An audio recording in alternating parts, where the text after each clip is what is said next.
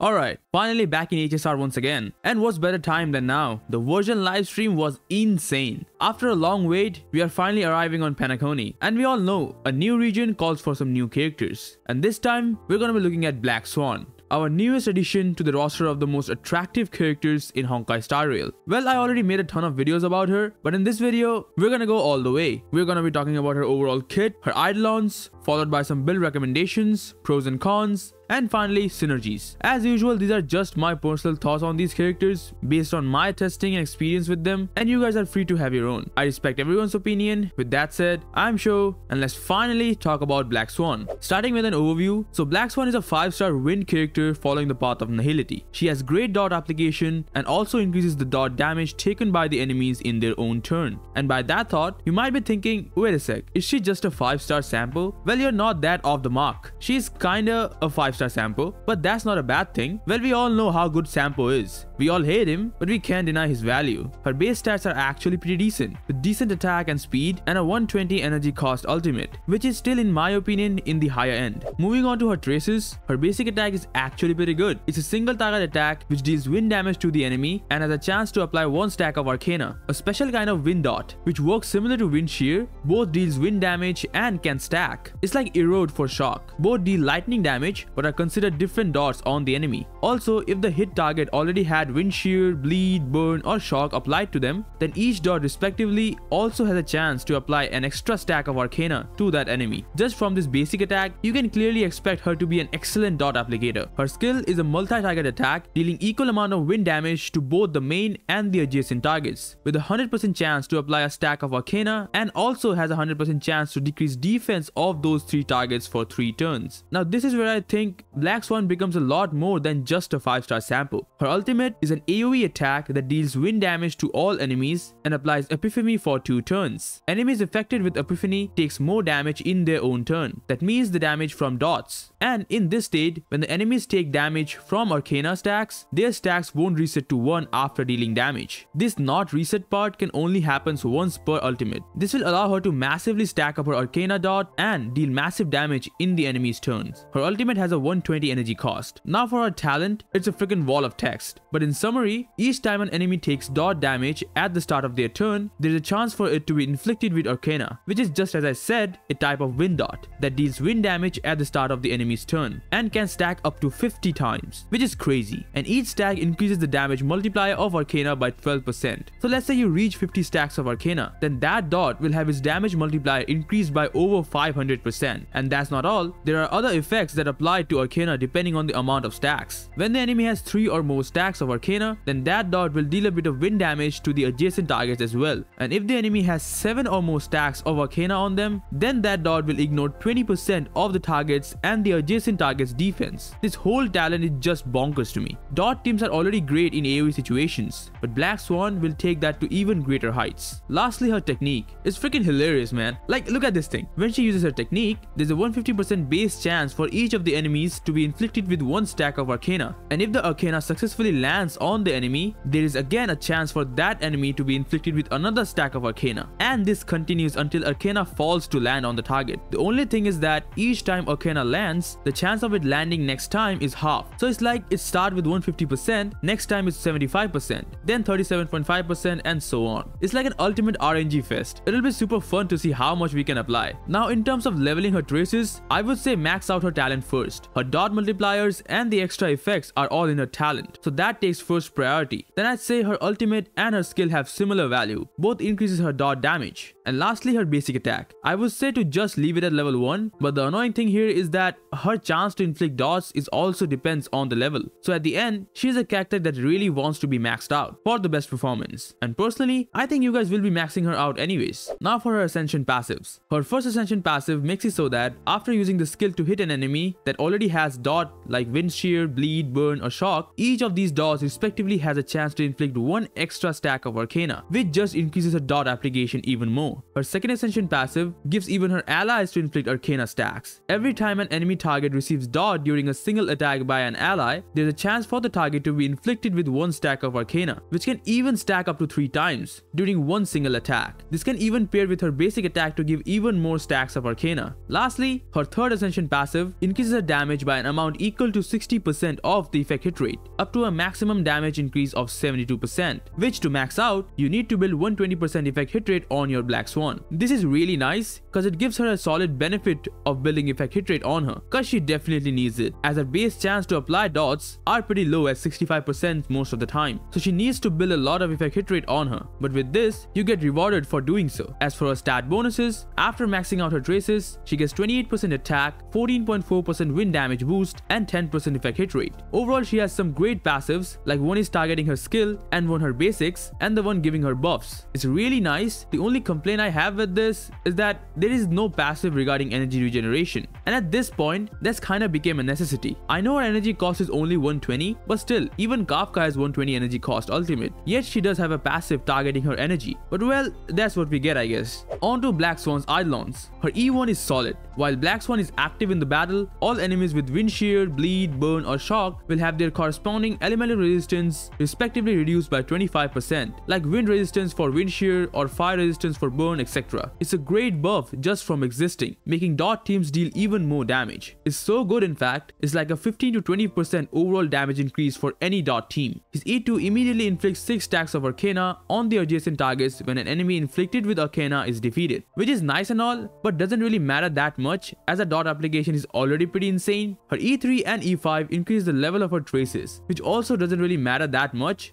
as most of her damage comes from dots. A few levels on her talent does increases her damage, but the difference is so small that you won't notice it at all. Her E4 is the thing that I was talking about earlier, some extra energy. While in the Epiphany state, enemy target's effect res is reduced by 10%, and at the start of their turn, when they get defeated, Black Swan regenerates 8 energy, which is super good and really helps her with rotations. But again, this energy regeneration effect only triggers up to 1 time per ultimate, which is not something I would expect from an E4. Lastly, her E6 gives a massive damage increase. When Black Swan's allies targets an enemy, she has a 65% chance to inflict 1 stack of Arcana on that target, and each time she successfully inflicts Arcana on them, there's a 50% chance to additionally increase the stack by 1 turn. It's similar to her technique, but on her allies attack. This just makes any team with Black Swan, may it be a dot team or not, able to provide huge dot application. It's like around 15% overall team damage increase, which is big. Overall, only her E1 or her E6 is what I would consider worth it. Well, E6 is never worth it in my opinion, unless you're a whale, but yeah, her E1 is the best overall in my opinion. It affects her entire team and does not have any conditions attached to it. Now let's move on to builds. Starting off with Relics. Now there is really only one set that can be used on her, and that's the dot set. There's literally no other option. Like sure, you can use a 2-piece combo of the wind and the attack set, or a double attack set or whatever, but the dot set is just far ahead of everything else. The defense shred it provides, with the defense shred from Black Swan's skill, just increases her overall damage by a ton. So I would highly recommend you farm for this set. In terms of ornaments, well, we have the usual attack set like the Glamoth or the Space Sealing Station set, which are good, but since she needs so much effect hit rate, that the Pan Cosmic set actually comes out to be a really good set on her. It has similar effect on her passive, and it gives attack based on her effect hit rate. If you are utilizing the effect hit rate that this set is providing, then this will actually be her best in slot. But the difference between this and the Glamoth set is literally negligible, and if you are not utilizing the extra effect hit rate and you already have enough without the set, then the Glamoth set is generally better. So just pick whichever you have better pieces of. That said, how much effect hit rate you need on her? Well, taking into her low chance of applying dots and her passive, you want to aim for around 120% effect hit rate on your Black Swan, both to make sure to always land those Arcana dots and to maximize her Ascension passive. So in terms of Relic's main stats, you preferably want to go for an effect hit rate body to get close to that 120% cap. Now this does get converted into damage bonus, so you are just giving her damage percent. For her boots, you can go either speed or attack. I personally prefer speed, but if you already have enough speed substats, then you can go with an attack boots. Just don't build her with 0 speed. For the sphere, again you can either go with attack or wind damage. Both are fine. But if you are using Ruan Mei with her, then you're already getting so much damage boost from Ruan Mei and her Ascension passive that an attack percentage spear becomes just as good. Finally, for the rope, attack percentage. Don't build her with ERR or something. Yeah, she needs some energy, but building into her will just affect her damage. For substats on the pieces, you want to prioritize effect hit rate, attack and speed,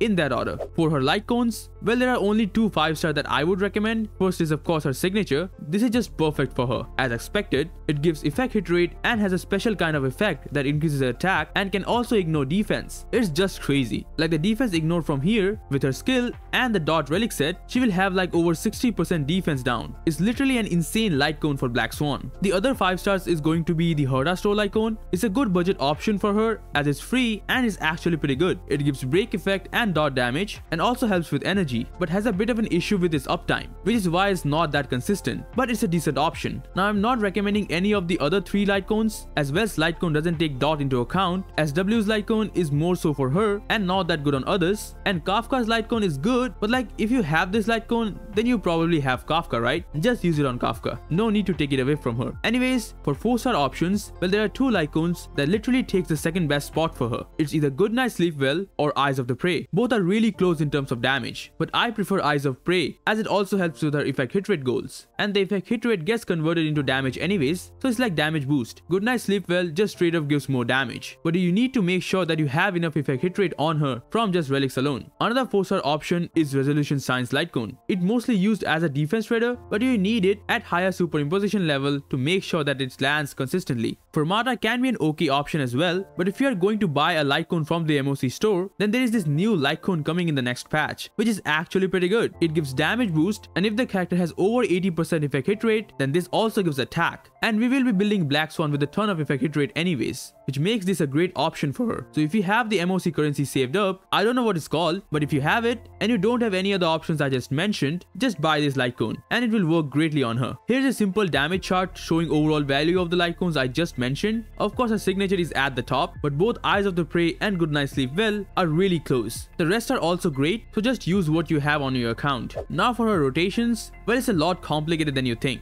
Like for a perfect scenario, I would recommend you to go with a 4 skill ultimate rotation for the maximum amount of damage with just skills, and you should get her ultimate every 4 turns for sure. But it's extremely SP heavy and you need someone to generate SP for the team, especially if you are playing her with Kafka, who also wants to use her skill every turn. So for a more SP lenient way, I can recommend 2 options. If you are up against multiple targets, like 3 or more targets, then go with a skill basic rotation, where you switch between skill and basics and she becomes SP neutral, and with some hits here and there and some kills, she would be able to get a 4-turn ultimate as well, but it's a bit RNG. At the worst case, you get a 5-turn ultimate, which is not that bad. The other way is for a situation where you are facing 2 or less enemies, like bosses. Then you can go with a skill basic rotation, where she becomes SP positive and you get a 5-turn ultimate. And since the skill's defense down is last for 3 turns, you don't have to worry about it running out. Overall, these 2 rotations are what I would recommend. Of course, if you are playing her with Ruan Mei and Luocha, then she can skill every turn, because both Ruan Mei and Luocha will be able to generate enough skill points. With this, she gets her ultimate every 4 turn, and if you are playing her with someone like Huohuo, then you can do any of the 2 rotations I mentioned, as Huohuo will give 20% energy to Black Swan, helping to get her ultimate faster.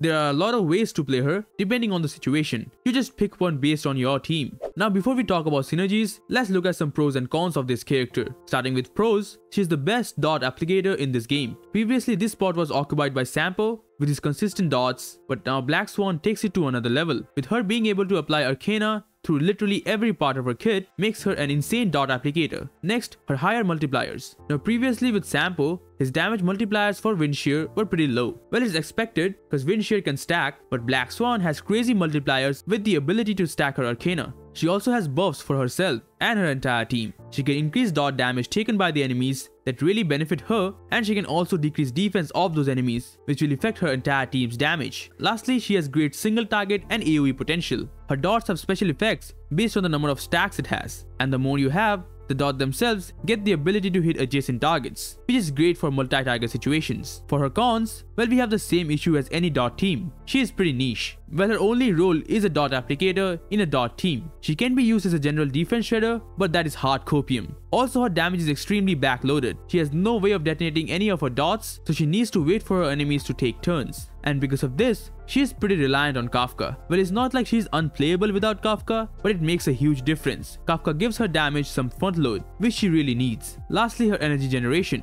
Well, it can be tackled through proper rotations, but not having any type of energy based passive really hurts her potential, as her ultimate only lasts for 2 turns, resulting in a lot of downtime. Now for some potential synergies. For Black Swan, there's only 2 characters that have the most synergy with her, and that's gonna be Kafka and Ruanmei. Kafka is of course for her Kafka things, as I just discussed in the pros and cons section that Black Swan's damage is extremely backloaded, and it's not something unique to her, it's a general issue with any dot team. And the only way to remedy that, at least for now, is Kafka. Her being able to detonate all dots with her skill and her burst is what makes this such a good pair. Kafka being the best dot enabler and Black Swan being the best dot applicator both complement each other's damage perfectly. Kafka with her constant detonation and Black Swan with her consistent dot and other buffs such as defense down, it's just insane how well these 2 characters work together. Now to make this even better is to add Ruanmei to the mix. She gives an insane damage boost up to 68% and gives a weakness break efficiency to her entire team, which is perfect as both Black Swan and Kafka benefit from that. She also provides speed and break effect, which are great stats for any dot team, and she provides this just by existing on the team. And the major part is that she gives resistant penetration buff to her entire team, which is an insane damage boost similar to defense down. Overall, a team with these 3 characters is just pure damage. Of course, it's okay if you don't have Ruanmei. I think Black Swan needs Kafka more than she needs Ruanmei. And you can use a triple dot team with Sampo or Goinaifon, and it's certainly great.